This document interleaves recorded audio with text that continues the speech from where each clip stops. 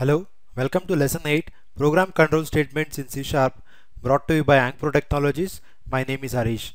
In this session, we'll learn the programming control statements in C Sharp. C Sharp provides three categories of program control statements. They are selection statements, which includes if and switch, iteration statements, which includes for, while, do while, and for each loops, jump statements, which includes break, continue, go to, return, and throw. Note, except throw, which is the part of C Sharp's exception handling mechanism, and this will be discussed in later lessons. Right now, we'll jump into selection statements, that is if statement. If statement. If statement, we can make, using if statement, we can make logical decisions, and here we test the expression. Test expressions gives either true or false. In the if else block below, you can observe if the conditional expression is true, the code or set of statements presented in that block gets executed. Here, if the set of statement is true, if the condition is true, the set of statements or the code present in the if block, this block, get executed, and if not, the set of statement present in the else block from here to here, that gets executed. To understand it clearly, we'll jump into demo. I'll fire up Visual Studio, and I've created a project, control statements. This is a console template project, and here I'll just remove the unwanted usings. Now what I'll do here is, first I'll take the input from the user. Later I'll compare that value with my value, such that we'll understand the clear-cut demo of if statement. First, I want to take an input from the user, such that I'll give him a message telling that please enter a number. I'll use the console class dot writeLine, telling that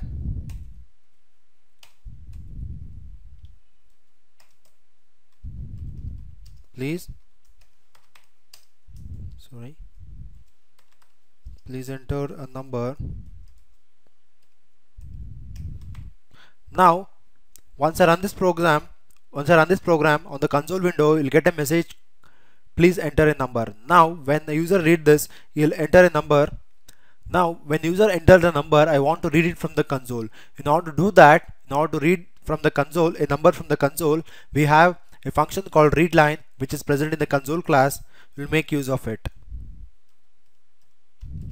Console dot readLine is the function which will read the number from the console, and our job is done. It will read the line from the console, but keep in mind the read line reads the input entered in the string format. It will read the line, but it keeps that in the string format.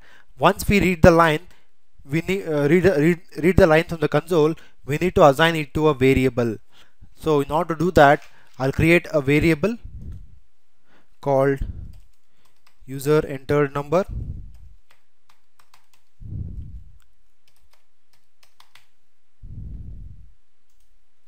Now I'll give it a type, integer type.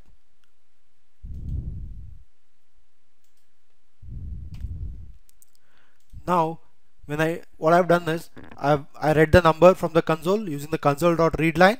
Now I'm storing that number in a variable called user entered number, and the return type of it is integer.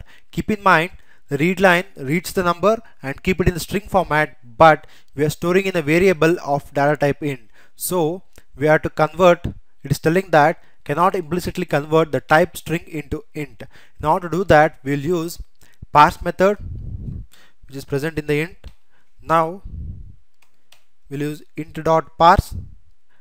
Parse is the method which is converting the string format into integer format.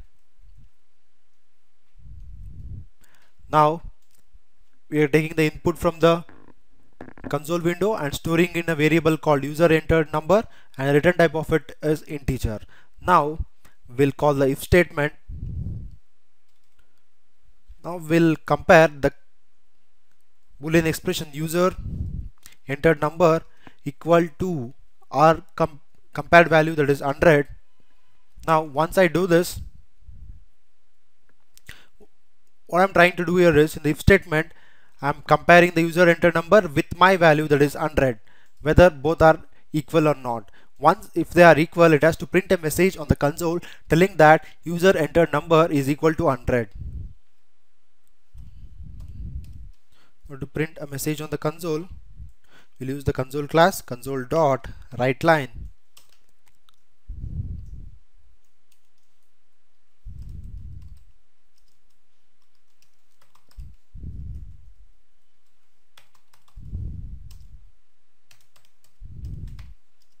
User entered number is 100. But there is a situation, if user does not enter a number 100, then there should be another block to catch that. Now to do that, we'll use else block.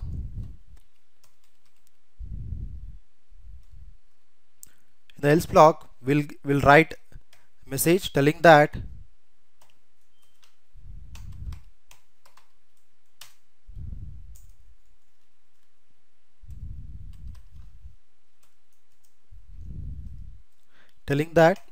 user entered number is not equal to 100. I'll just copy these lines and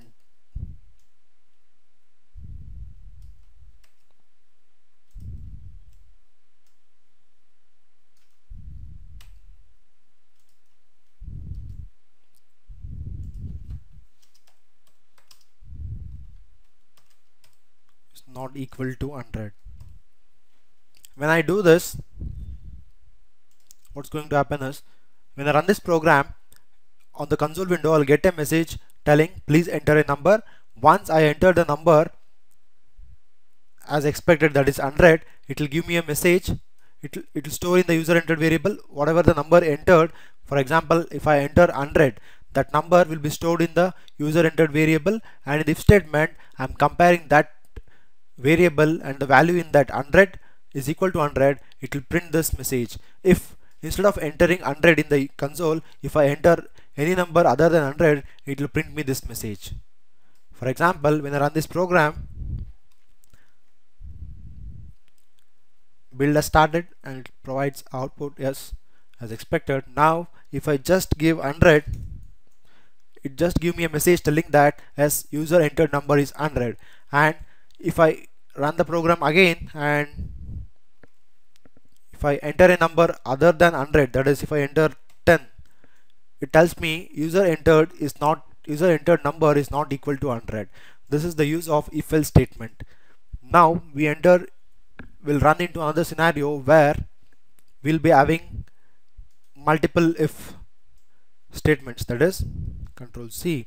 I'll just erase out this. I'll copy this and control V.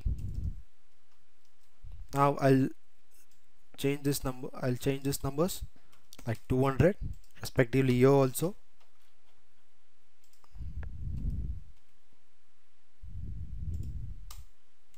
What I'm trying to show here is else if, how to use the else if statement. Here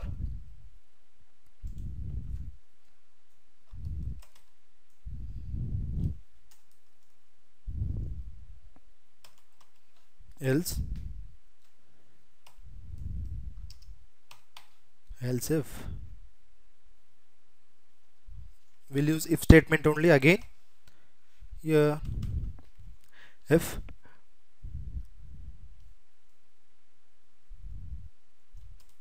user entered number not equal to 100 ampersand and user entered number not equal to 200, user entered number, sorry, I have to use logical operator, that is AND. User entered number not equal to 300, then it has to print a message.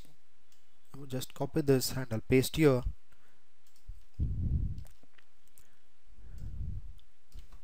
It's not in the range of 100 and 300.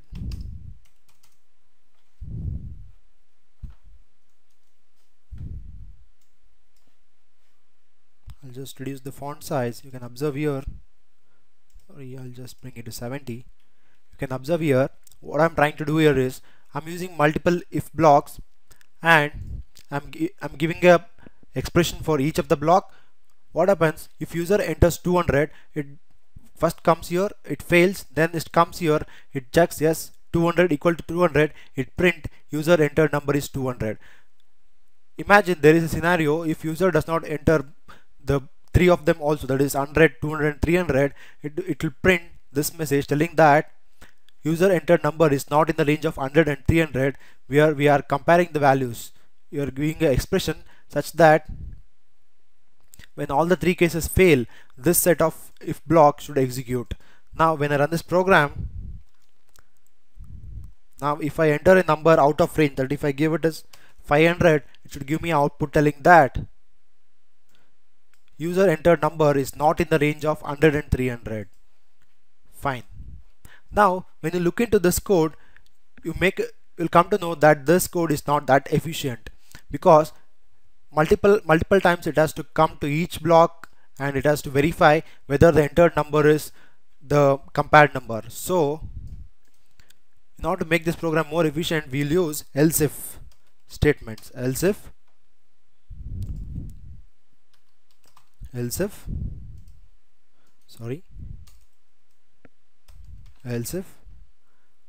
and here too else if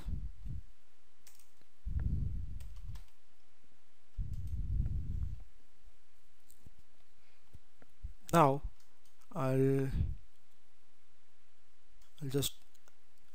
this is not required here.